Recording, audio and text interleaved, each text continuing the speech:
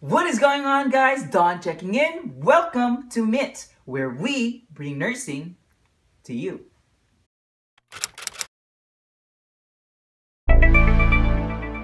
So today we're going to talk about the easiest way to do your EKG interpretation. So if you're a nursing student or a new nurse who wants to do your EKG faster, stick around. This video is for you. Alright guys, this is the 6-step EKG interpretation. So before we talk about the actual steps, we're going to discuss important concepts that will help us have a better understanding of what's going on inside the heart as it generates a heartbeat. The first concept that we are going to discuss is the conduction system of the heart. Now, the conduction system of the heart is pretty much these special cardiac cells right here that are responsible in conducting signals that cause the heart to contract.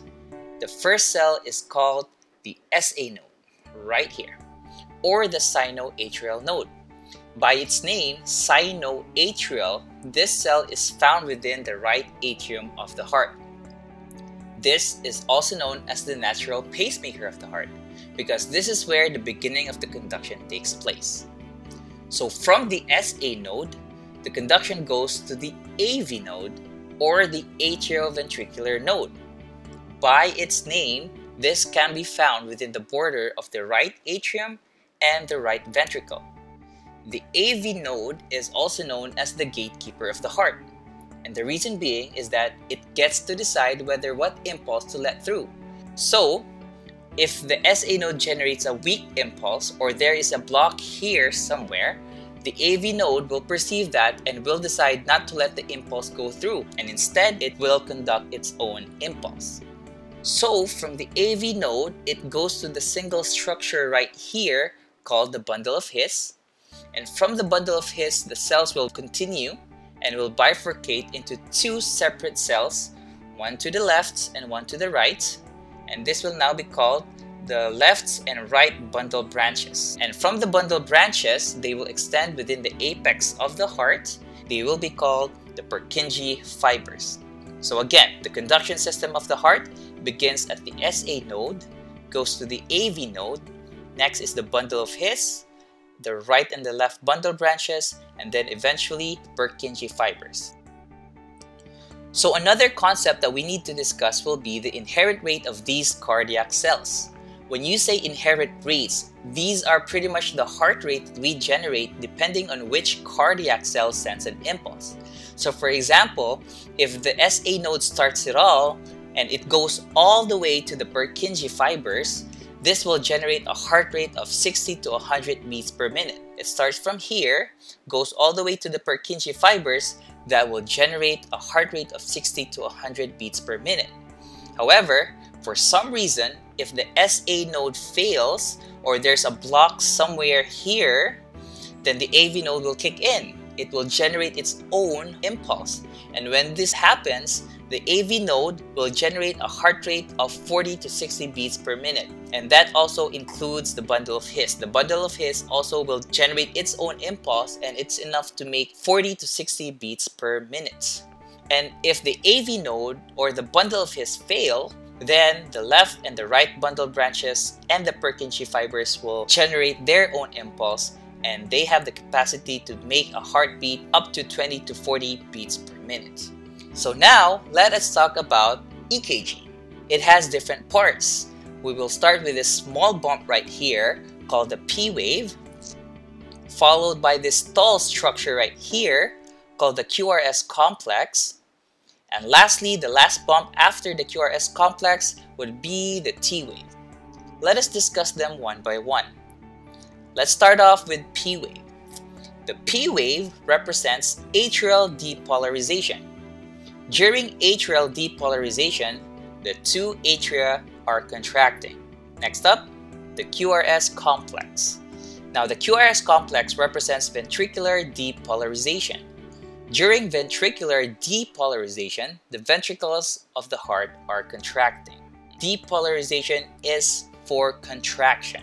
So how would you know which one is which? That P wave is for atria while QRS is to ventricles. So if you look at the diagram right here, the QRS complex, it kind of looks like an inverted V.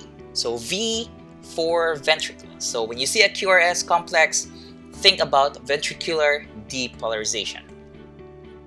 So lastly, we have the T wave. The T wave represents ventricular repolarization. This is when the ventricles are relaxing. Keep in mind that every depolarization is always followed by repolarization. So for every contraction will be followed by relaxation.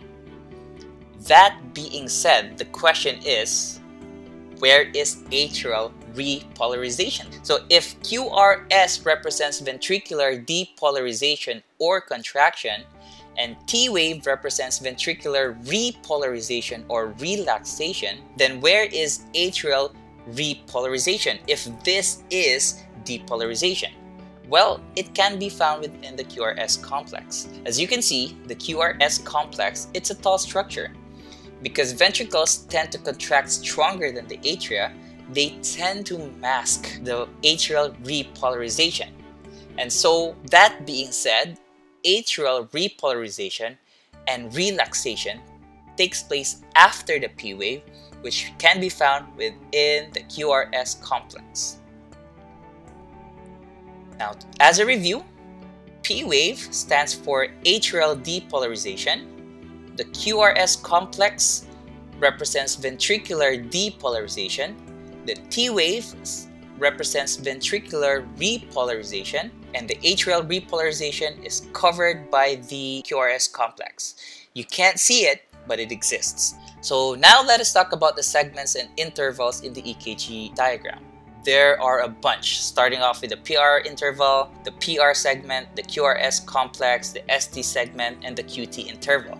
But to make it easy for you guys, we are just going to talk about the PR interval and the QRS complex. These are all we need to do the EKG interpretation. The other segments, they are important too, but we don't really need them to interpret an EKG faster and more efficient. So this is your typical EKG strip. In an EKG strip, we have a big box. And inside a big box, we have 5 small boxes. Each small boxes is equal to 0.04 seconds. And so if in a big box there are 5 small boxes, that means that one big box is equal to 0.20 seconds. But really, as long as you know that one small box is 0.04 seconds, we're good to go. So let us get on with our 6-step EKG interpretation. First up, we have to identify and examine the P waves, measure the PR interval, measure the QRS complex, identify the rhythm, determine the heart rate, and interpret your strip. And we're going to talk about them one by one. Let's start off with identify and examine your P waves right here. The normal P wave would be present and upright. If the P wave is absent or inverted, then it could indicate a form of dysrhythmia such as a junctional rhythm. Next up, we are going to measure the PR interval. PR interval is the distance between the beginning of the P wave and the beginning of the QRS complex. What we do is we count the number of small boxes in between and multiply it by 0.04 seconds. Our magic number for the PR interval is 0.12 to 0.20 seconds. Anything more than 0.20 seconds could indicate another dysrhythmia such as heart blocks. Third would be to measure the QRS complex. Just like the PR interval, we are going to measure the small boxes in between the QRS complex. Our magic number is 0.06 to 0.12 seconds. Anything more than 0.12 could indicate a dysrhythmia such as a PVC. Number 4 is we have to identify the rhythm of our strip. It could be regular or irregular. And the way we do this is we measure the distance between R's. R's and R's. Some people use calipers to do this, but really all you need is an index card. Mark your R's and march them with the rest of the R's.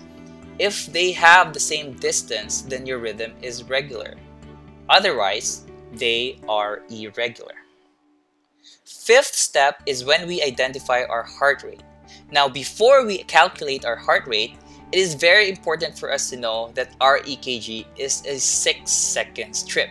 And the way we will know this is when we find these 3 lines right over here. If you see these lines, this means that from the first line up to the 3rd line, that would be your 6-second strip. The reason why this is important is that if it is a 6-second strip, then we can do a technique called the 6-second method. And the way we do this is that we count the number of R's between these 3 lines right here and multiply them by 10. So for this strip, we have 1, 2, 3, 4, 5, 6, and multiply that by 10. That will give us a heart rate of 60 beats per minute. One thing to remember is that this method works best for irregular rhythms. And another tip that I can tell you is that you have to be very, very careful in using the 6-second method. You always have to verify that the strip that you're reading is indeed a 6-second strip. I know some teachers include strips that appear to be 6-second strips, but they're really not. They don't have these 3 lines right here. And students actually mess up the heart rate because they use the 6-second method. This method only works for 6-second strips, okay? Second method that we can use to calculate the heart rate is the big box method. And the way this works is that we divide 300 by the number of big boxes between 2 R's. Our magic number is 300. So for this strip, we are going to use these 2 R's right here. We have 1, 2, 3, 4, 5 big boxes in between R's. And so, using the formula, 300 divided by 5, we have 60 beats per minute. This method works better for regular rhythms only. And this is actually the method that you can use if you don't have a 6-second strip in front of you.